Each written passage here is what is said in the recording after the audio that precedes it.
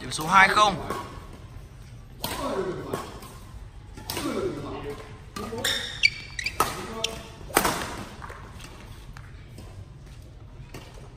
Pha smart tốt, điểm số 1-2. Đồng Quang Huy là vận động viên vô địch trẻ thiếu liên toàn quốc U17. Quân Lưu là vận động viên đơn nam phong trào hàng đầu Hà Nội lứa tuổi 17. Hai tay vợt tài năng trẻ, rất triển vọng. Ngoài cầu ngoài sân, điểm số 3-1. 2 lít anh ơi. 2 lít cho nó căng.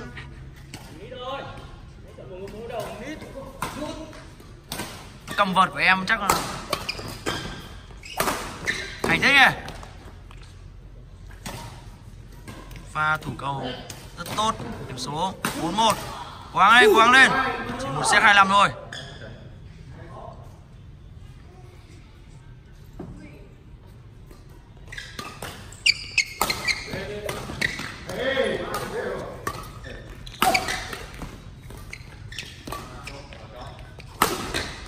Ui, pha smart tốt nhưng ra ngoài, điểm số 2-4.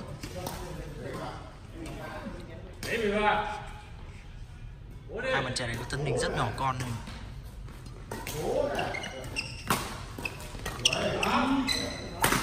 Thế nhỉ. Pha smart rất tốt và lên lưới đẩy luôn. Số 3-4. Cố lên.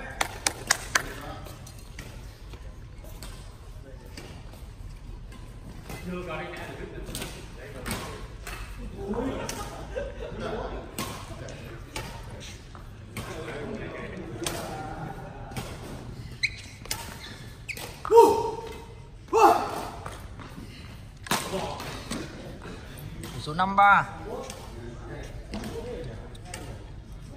Hạn viên rất chắc chiêu. Hôm nay là sinh nhật của học. Thấy đấy à? 63. Nên là về sinh nhật của học nên anh em đang quánh để tí nữa đi ăn. Đấy, chúng đánh cầu xong rồi tí đi ăn. Được cầu tốt, 73. Đối cầu đi em, nhiều cầu mà.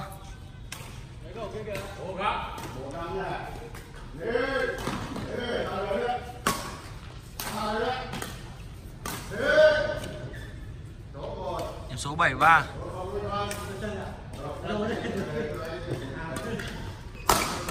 Đấy nhỉ. Đập cầu tốt, 83.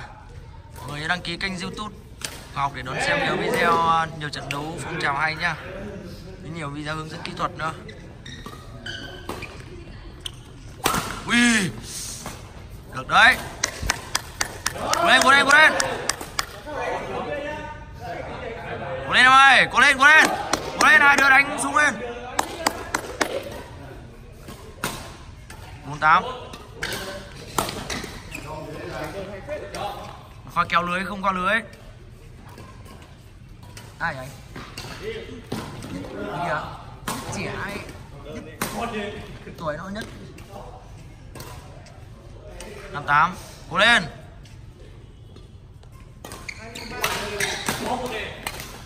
Vâng. Thế không, Hoàng nó đánh nước ở trên rồi lên, nhưng mà nó đẩy hẳn lên trên đánh.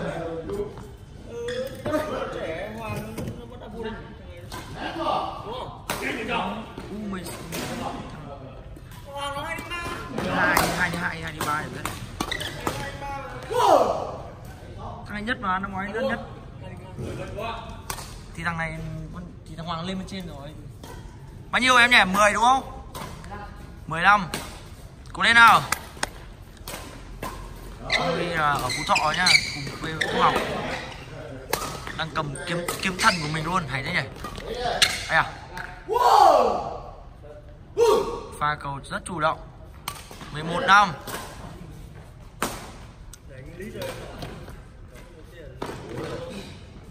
Một lít thôi mà.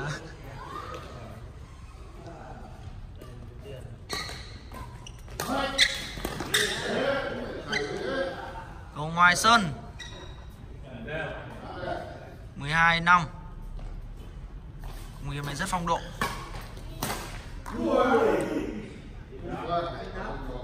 Lưu là một vận động viên phong trào nhưng mà rất là tiềm năng.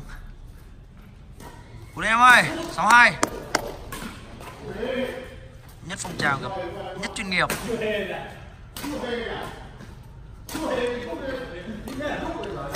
Hay thế, bắt lưới luôn. Hay quá nhỉ.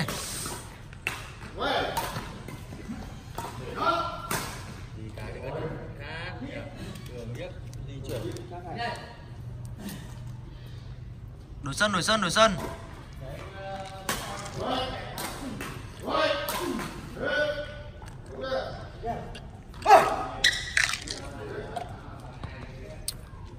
Hôm nay là sinh nhật của học sinh 14 tháng 3 1999. Hôm nay là mời các em đến để giao lưu, vừa học hỏi vừa sinh nhật học luôn. Cầu ngoài sân 73.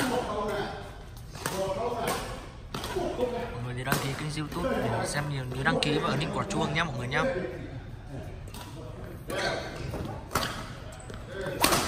Hay quá nhỉ.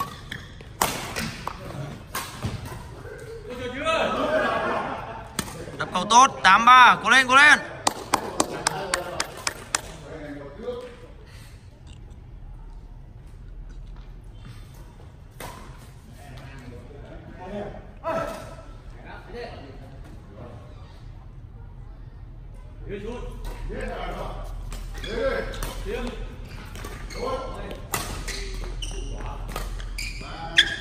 Cầu ngoài sân 14-8.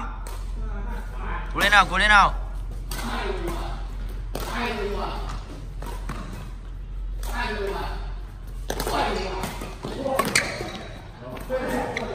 Những bước di chuyển của Đồng Quang Huy rất bon, chân rất tốt. Hay quá nhỉ. Tốt thế.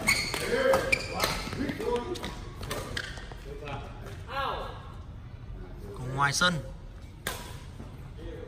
9-14. Và tấn công nhanh rất tốt của Đồng Quang Huy. Đồng Huy có thân hình nhỏ thôi nhưng mà có chân rất nhanh.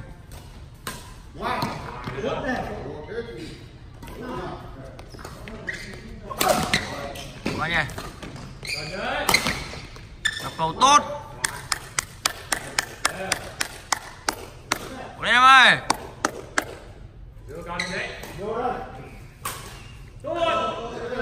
10-14.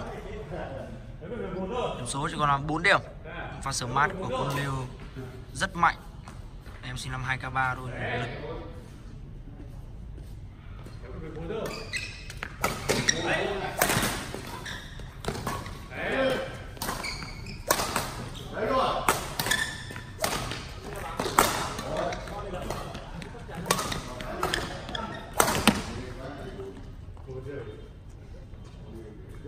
Đập cầu quá tốt.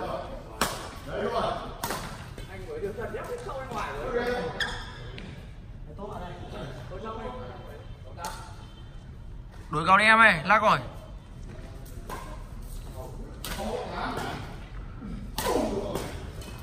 $15-10.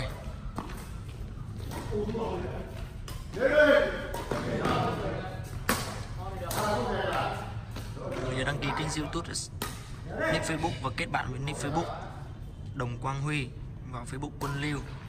Hai bạn trẻ rất là tài năng, anh em cùng học hỏi nhé. Facebook là Đồng Quang Huy và Quân Lưu nhá. Mời kết bạn. Cầu ngoài sân số 11-15. Trận đấu rất kịch tính. Cố lên nào. Hai tài năng trẻ.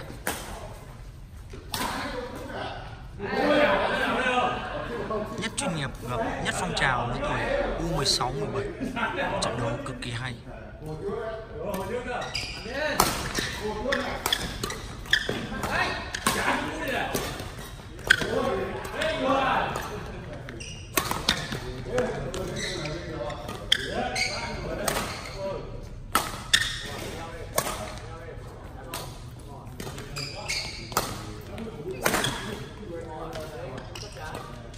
Hay quá nhỉ.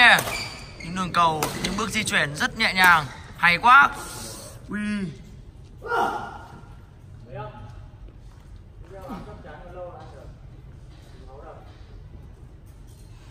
12-15. Cầu lông là một môn rất là mệt, đòi hỏi sức bền, sức nhanh, khéo léo, rất nhiều yếu tố. Đây là điều là hai em của học. Hai em rất chăm chỉ tập luyện, đánh rất hay. 12-15.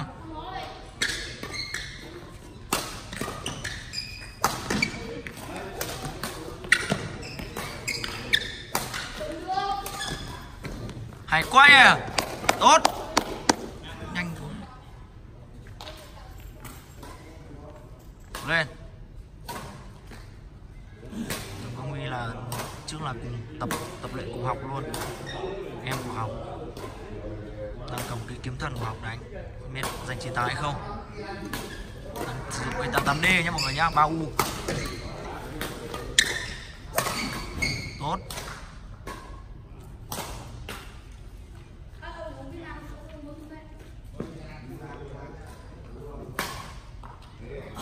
Ba 6 đúng không? 13-16. Cố lên, cố lên. Hôm nay các em, hôm nay là sinh nhật của học thì các em đã rất là xa, cũng đi tận Hà Nội. Đừng có Huy cũng như vậy.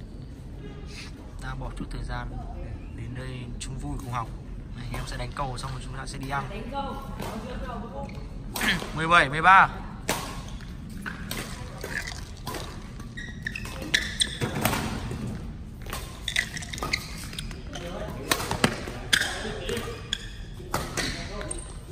Trận đấu này rất hay nhá. Hai vận động viên rất cân tài cân sức. Hay quá nha. Lên. Con Lưu có những pha smart. Tuy còn trẻ nhưng mà rất có lực, rất tốt, cần phát huy hơn. 14-17.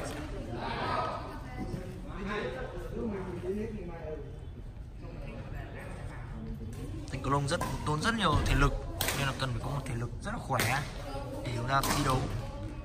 14-17.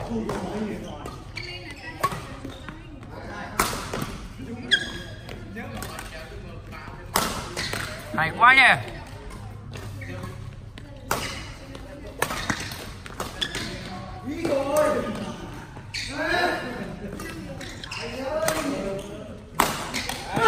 Đập cầu tốt.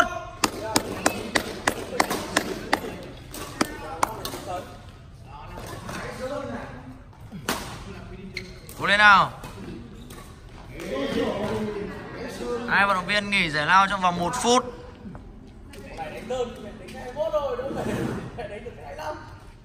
Trận đấu rất hay. Uống nước đi em.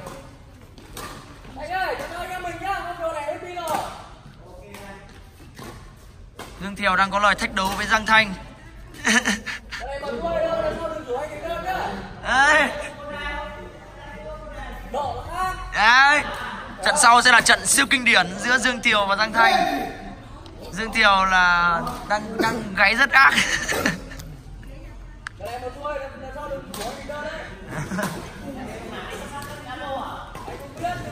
Giang Thanh có lợn lời thách đấu không ạ?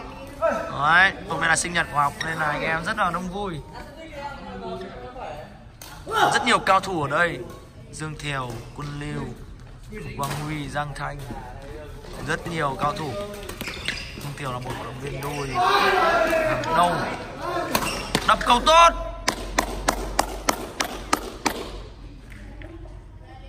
Cần sử dụng nhiều những pha trô lưới và bắt lưới. Đấy là điểm mạnh của đồng Quang Huy. Những pha trô lưới, nhảy lên đập, quét thật nhanh. 18-15.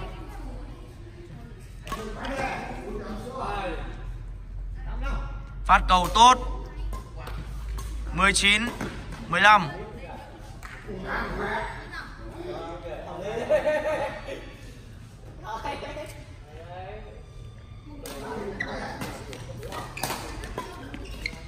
Hay quá nhỉ.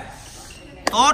Một pha nhảy đập cắt rất là khó chịu. Đơn chúng ta cần sử dụng nhiều những quả như thế để cho đối phương mất chân. Đổi câu cũ đi, đổi em đây này. Đây có cầu ấy, lấy quả cầu pha mình nữa.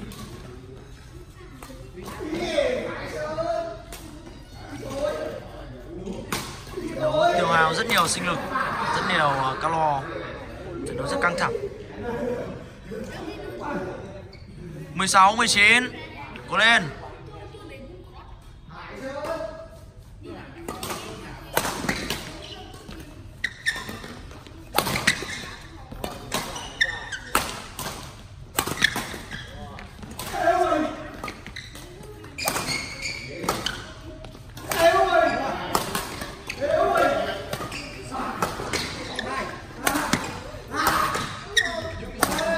Quá nhỉ. Wow, vẫn còn. Quá hay. Ai sẽ là giành người chiến thắng đây? Hay quá nhỉ. Bền bỉ lên em. Bền bỉ lên. Ui. Cố lên xem ai sẽ là người giành chiến thắng. Ai sẽ là người bền bỉ hơn. Ai sẽ là người bền bỉ hơn.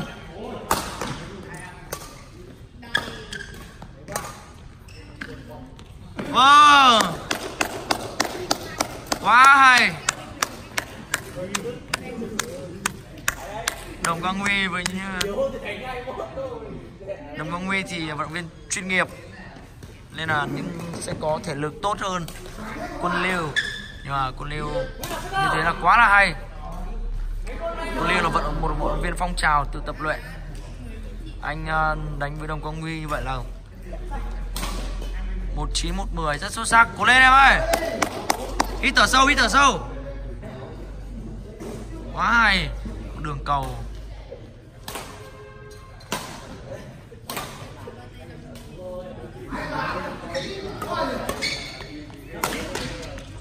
Đường bóng Huy có thể lật rất bền bỉ. Đập cầu tốt.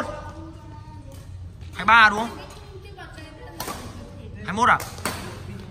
21, 15, 16. Dương Thiều đang đứng bên ngoài khởi động rồi.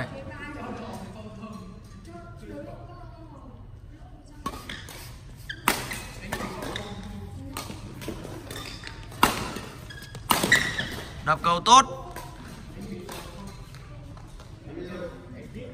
17, 21. 4 điểm, chưa nói lên được gì cả. Nếu mà chủ quan là có thể thua luôn được.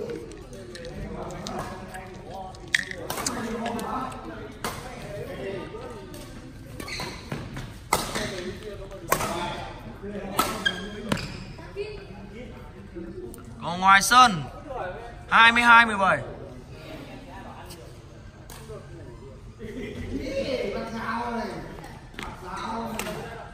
Một pha lừa cầu rất tinh tế. 18, 22. Cố lên em ơi.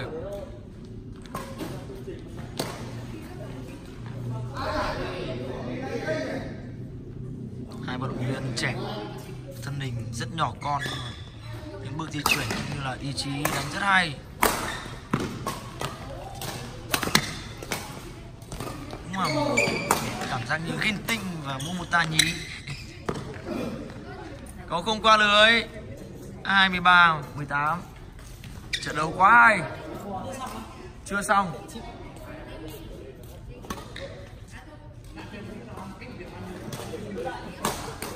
Hai 24, 18.